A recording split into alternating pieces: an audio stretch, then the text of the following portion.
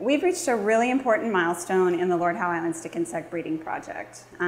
We now have more than 500 eggs, so we have adults and we have egg-laying adults, which is obviously critical to the success of the program. This is a very significant event for San Diego, for California, for the United States, for North America. This is the only group of Lord Howe Island stick insects in North America. And the fact that they're breeding is a really exciting development. The purpose of this group is to be an assurance colony for the group at the Melbourne Zoo, which is the primary group of animals on the planet.